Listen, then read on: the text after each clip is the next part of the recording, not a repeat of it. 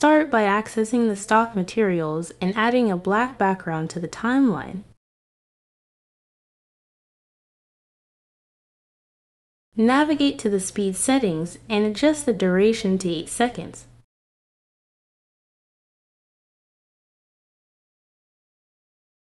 Move to the Text tab and insert default text onto the timeline.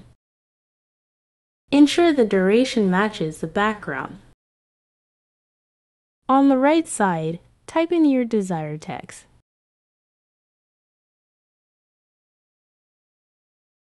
Choose a bold font. Adjust the text size.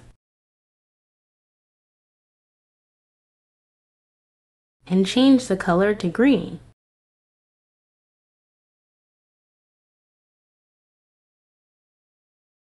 At the beginning of the text, add a position keyframe.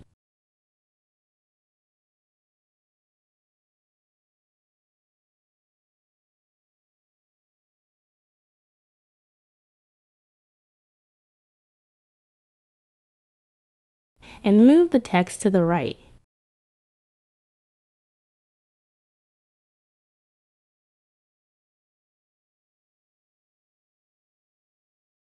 Then, move it to the left at the end.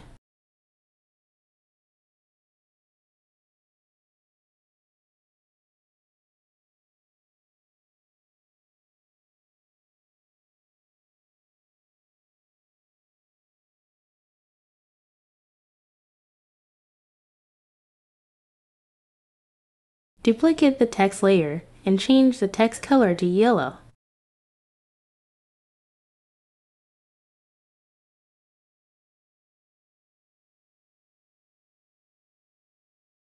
Select the green text and black background. Right-click to create a compound clip.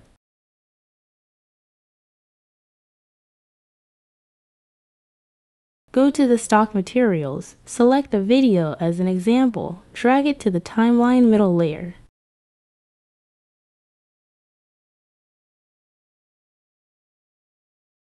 Right-click to create a compound clip with the yellow text and video layers. Then, drag the video to the timeline bottom layer again.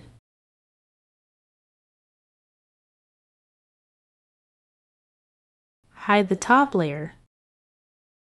Click the green text layer, go to Video Remove BG, and click Chroma key to remove the green color.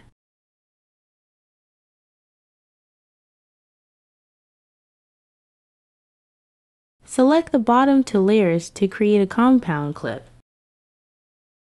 Click Show Top Layer Clip. Adjust the order of the two layers.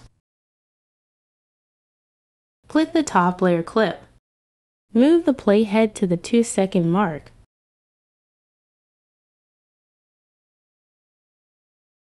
Go to the video mask, choose Mirror.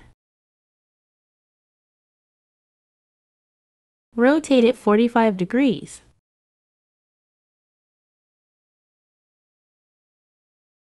Adjust the size and add a mask keyframe.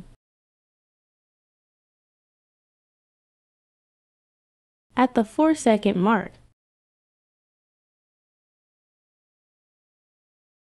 adjust the rotation to 180 degrees. Resize the mask to cover the entire text. Move the playhead to the 6-second mark. And adjust the mask size to a thin line.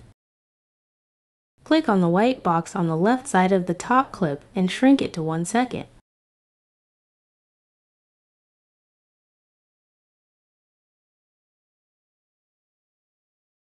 Go to the Animation tab. Select Rock vertically in the Animation options. And set the animation duration to 3 seconds. Now let me play the video and show you what we have.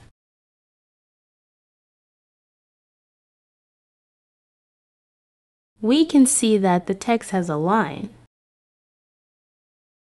Click on the bottom layer clip. Move the play cursor to the 6-second position.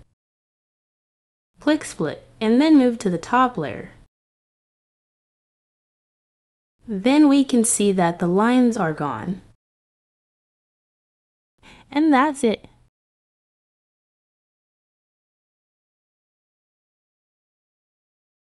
I hope this video tutorial was helpful to you. Thank you for watching.